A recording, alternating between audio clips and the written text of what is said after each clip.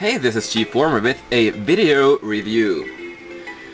Energon Snowcat arrived the other day, and, well, as promised, here's the review.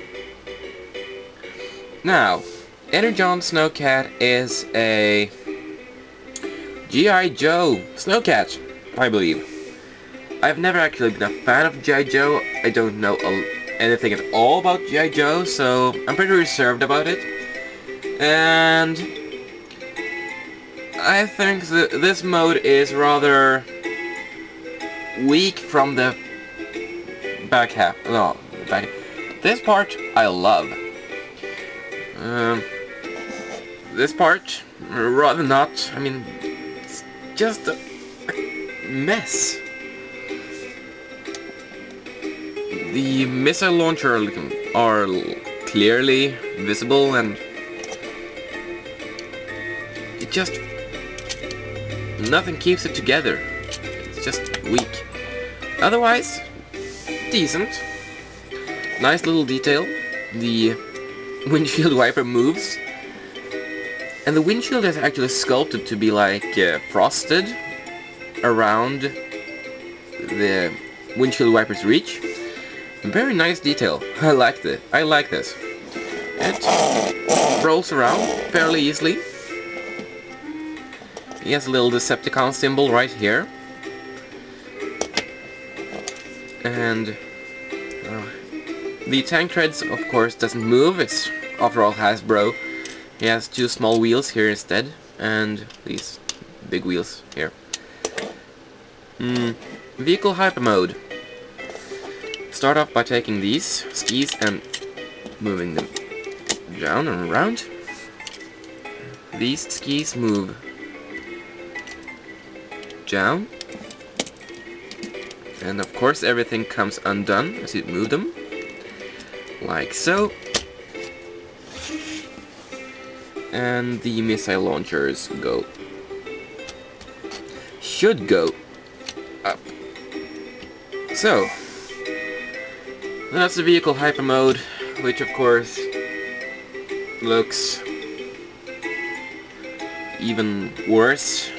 I mean, look at this. It's horrible. Oh well.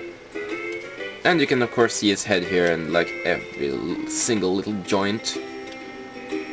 And these screws, major detractor. I'm not a big fan of Snowcat's vehicle mode. So it gets like a 6.5 out of 10. Thankfully, the robot mode makes up for it, so let's just transform back into regular vehicle mode quickly.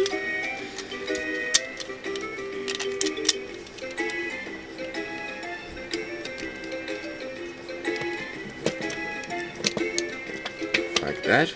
And to begin the transformation, I'll just take this whole section and swing it down. And it clicks into place. Spin it around and move the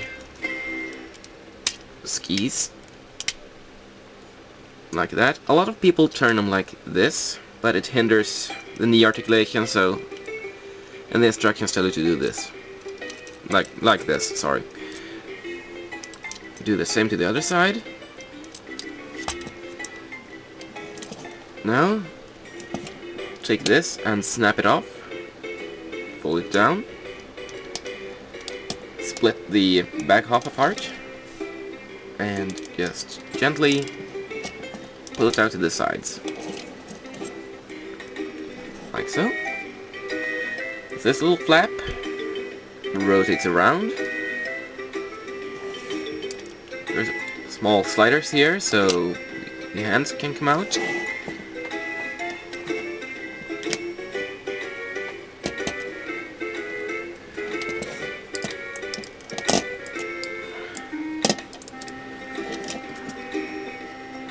This part goes down, up, and it all just tucks neatly onto his back. And split his legs.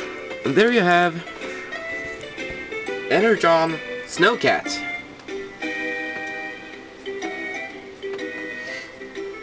Now, I like this mode a lot. I loved Snowcat in the cartoon. Yes, I'm actually one of those who like Energon, the preferred Super Link. Snowcat is very show accurate. He has pretty much all the details, including his giant belly. This guy gives animated Ratchet a good fight for Energon belly? What would you call never mind. He's fairly articulated. Head can move just about that much before it hits this part.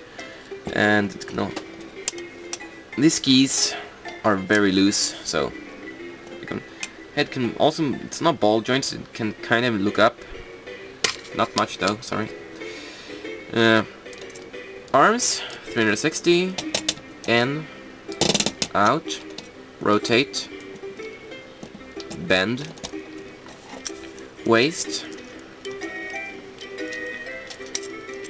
hips are ball jointed, they do not twist, and bend at the knee. That's about it, but still he can achieve some pretty decent poses. Just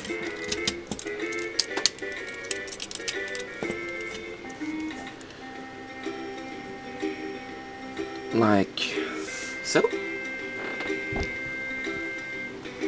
Now, as the vehicle hyper mode was rather weak, the robot mode one is much better. Start off, you take these skis and move them to the back of the legs, and just simply fold them down.